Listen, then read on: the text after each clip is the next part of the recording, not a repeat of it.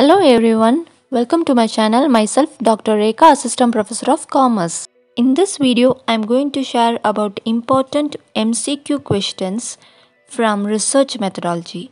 Before that, if you are new to my channel, do subscribe and click bell button so that you get notification of my upcoming videos. Research methodology is an important subject for master degree, M.Phil and Ph.D. as it helps us to pursue an in-depth or deep original study about any topic which we are interested. So for all the majors, research methodology is a common subject.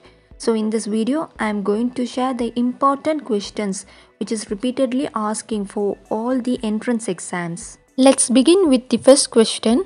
First question is, what is the first step of research? Here I am not reading the options, I just say the answer. The first step of research is identifying a problem. Next, what is research? So the answer is option A. Research is working in a scientific way to search for truth of any problem. Next one is, which one is called non-probability sampling? So here you have to know about the types of sampling method. There are two types of sampling method. One is probability and another one is non-probability. Under probability method, there are four types. That is simple random sampling, stratified random sampling, cluster sampling and systematic random sampling. Well, under non-probability method, there are five types.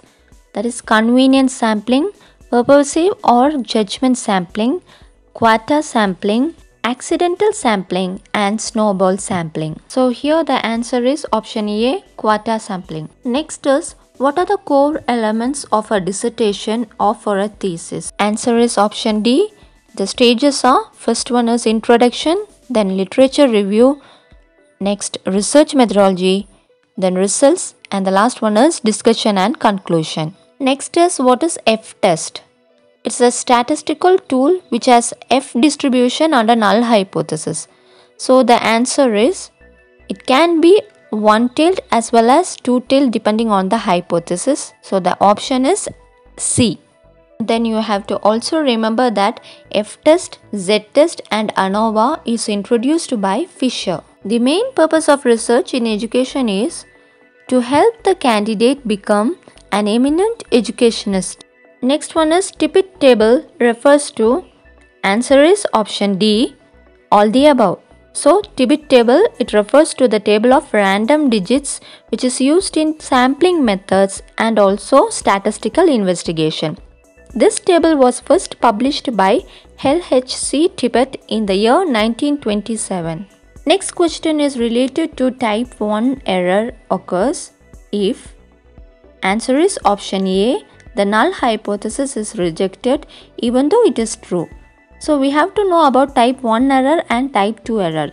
So type 1 error is possibility when null hypothesis is true, that is rejecting a true null hypothesis. Whereas type 2 error is possibility of accepting a false null hypothesis.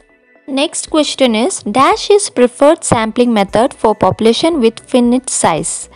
So the answer is option A, systematic sampling, because random selection is done in systematic sampling only. It's better to know about the other options. Purposive sampling, it is used to select few persons who respond. And well, cluster sampling, if population is larger, research go for cluster sampling. And area sampling, designs where primary sampling unit represents a cluster of unit based on geographical area. Next is, the data of research is, answer is option C. That is, it's both qualitative and quantitative. Qualitative, it deals with the descriptive data and quantitative deals with the numbers. So the data of research is both qualitative and quantitative. Next question is, survey research studies. Answer is option C, population. That is, questionnaire and interviews are the types of surveys. Next, evaluation research is concerned with, answer is option C, how well are we doing? That is, evaluation research, it makes sure whether the objectives are met or not. Next question is, which of the following is not the characteristics of a research? The answer is option C. Research is not a process. Next one is books and records are the primary sources of data in. Answer is option B. Historical research. Next, the depth of any research can be judged by. Answer is option C. Objectives of research. Next, which of the following is not the method of research? Answer is option C. Observation. Next is research can be classified as. Answer is option D. All the above. So research can be classified into basic, applied, action, quantitative, qualitative, philosophical, historical, survey and experimental research. So you have to know each types of research in detail. Next, to test null hypothesis a researcher uses. Answer is option C. ANOVA. Full form of ANOVA is analysis of variance. It is used to study equality or non-equality of means of particular population. Next is bibliography given in the research report is. Answer is option C. It helps those interested in further research. Next is fundamental research reflects the ability to expound new principles. So this is introduced by Jane Paget, and he gives the theory of cognitive development of human on the basis of fundamental research. Well, fundamental research is also known as basic research. Next is a ratio represents the relation between. Answer is option D. All the above. So ratio represents part and part, part and whole, whole and whole. Next, the experimental study is based on. Answer is option D. The manipulation of variables. Next question is the main characteristics of scientific research is. Answer is option D. All the above. So it's empirical, theoretical and experimental.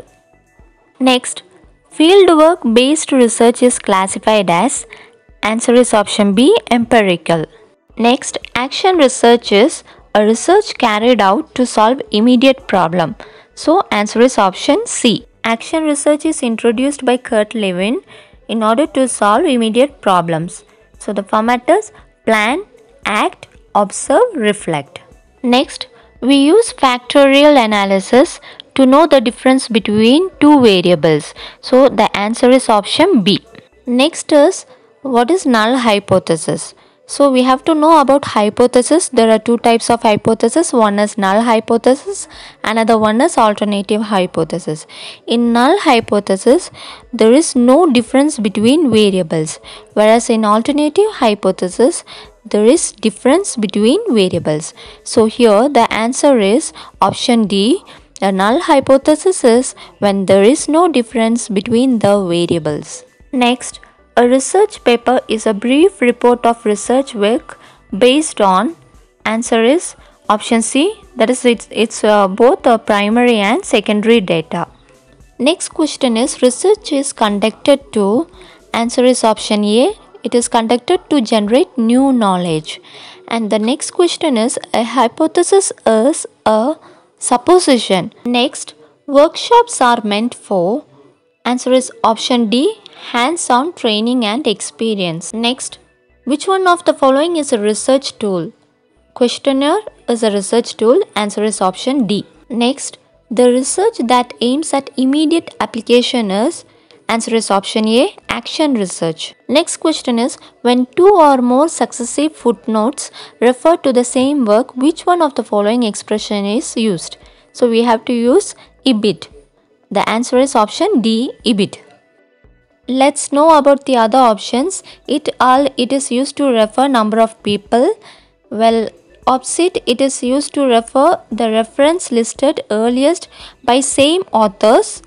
Then loxit, it is used to the footnote or the endnotes, which terms is used to repeat the title and the page number for a given work. Next question is conference are meant for. Answer is option D. All the above.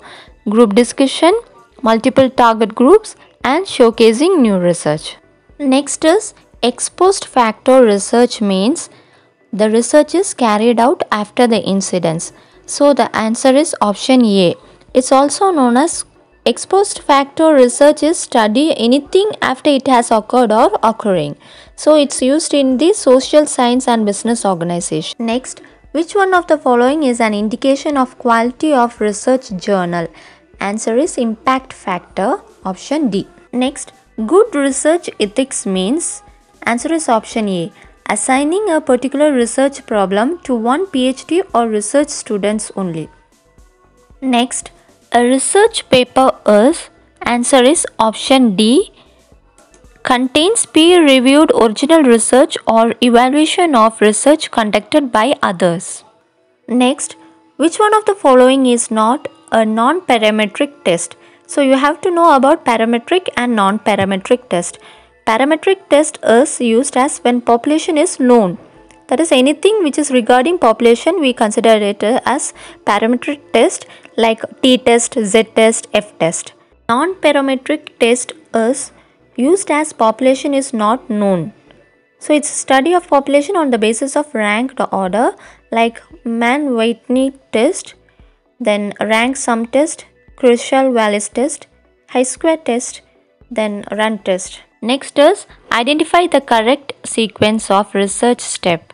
Answer is option D. Selection of topic, review of literature, data collection and interpretation of findings. Next is in sampling, the lottery method is used for randomization. Answer is option B. Next is which is the main objective of research? Answer is option D.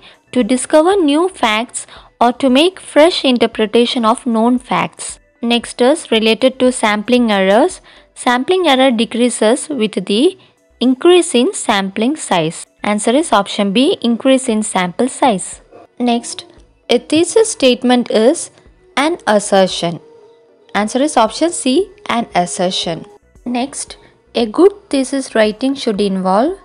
Answer is option D. All the above. So it should involve careful checking of references, a clear and well written abstract, and consistency in the way the thesis is written. If you have any more doubts, you can drop in the comment box. Thanks for watching.